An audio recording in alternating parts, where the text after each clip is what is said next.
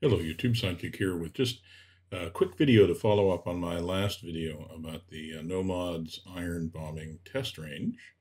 And it was pointed out to me that there might be some folks who are pretty new to DCS who haven't used the mission editor before, who might not know exactly how to replace the Su-25T in the mission editor with a different plane. So this is just a quick video to show you how to do that.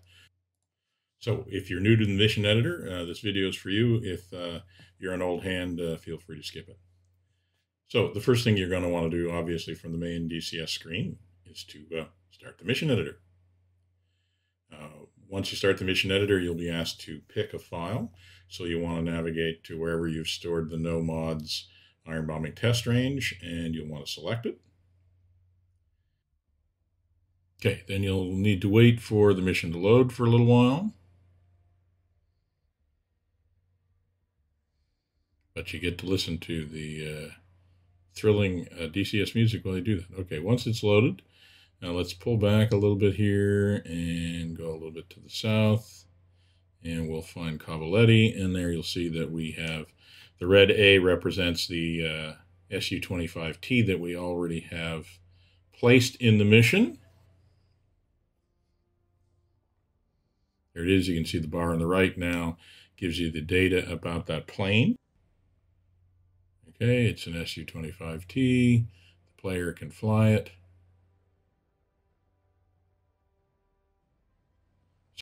So we're going to add an A4E. We'll put it on one of the other ramp parking spots here. So to do that, we're going to find the button that looks like a plane on the left-hand side, which is the Add Plane button. You got to check the country because it will affect what planes are available. Select the plane that you want, and then you can add change the data for the name of the pilot and the name of the group if you want to. Do make sure that you select client to make sure that you'll be able to actually fly the aircraft.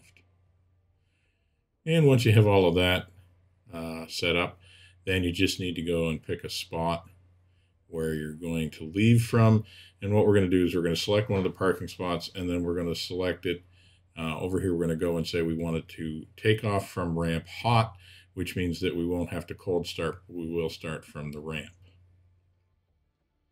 And then the last thing you're going to want to do is adjust the livery and the loadout.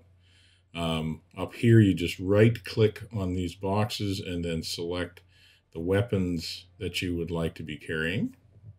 And we're going to arm ourselves with 2 Mark 82s on each of the inner wing pylons.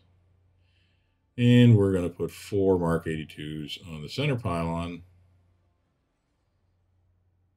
And then we're just going to go down here to livery, and we're going to select the RCAF Voodoo livery because I think it's cool. And we're ready to go. And so I just wanted to take a look at one more quick thing before we start the mission. Somebody else had a problem that they had started the mission and then nothing seemed to be happening, and it turned out that, well, that was my fault, because you see here in the triggers I have the mission set up to start in pause, and I hadn't given the player a message to the effect that that was true. I fixed that now.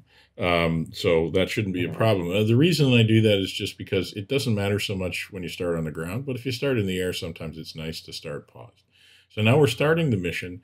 The one thing you're going to notice now is because we have planes, client planes from both different sides, you will actually be given the choice of whether you want to fly red or blue, and then that will affect, obviously, which planes you can fly. We'll select blue.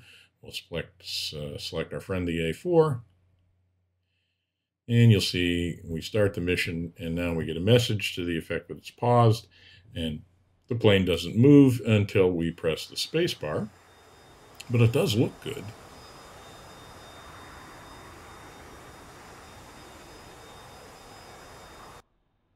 And then once we press the space bar, the mission starts. All right, that's it for now. This is going to be Sidekick.